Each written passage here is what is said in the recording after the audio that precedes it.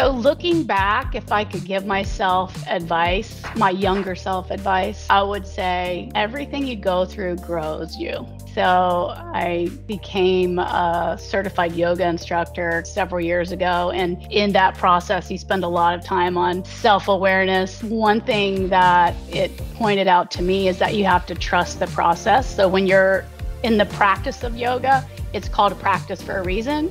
So in business, you think about trusting the process overall. Like there's so much learning that happens in the process, and you can really get wrapped around, well, I'm just driving to the result, and you're missing the learning that comes in the process. And then I'd say make sure you find joy in the journey.